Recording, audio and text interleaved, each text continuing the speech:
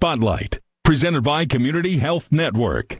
Welcome back. Almost 90,000 people will be told they have lymphoma this year. It's a cancer that targets your white blood cells, and many patients can be cured with a combo of chemo and immunotherapy. But there are some people that this doesn't help. Now a new therapy is giving them another chance, possibly their last chance of being cured. News 8's Brittany Noble has details in today's Health Spotlight.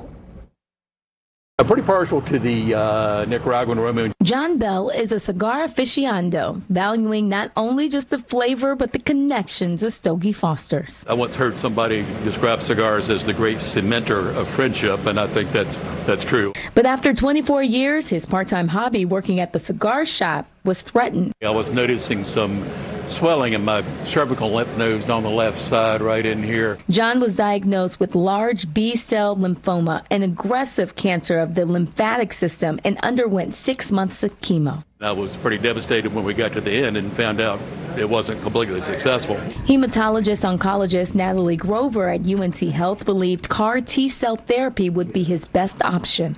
It's using a patient's own immune cells to specifically target them to a marker on the lymphoma cells. Their T cells are now specifically targeted to attack their cancer cells. Side effects were harsh. John's temperature pushed 106. His blood pressure dropped. He spent 18 days in the hospital, but a month later. The hope is that he's cured with lymphoma.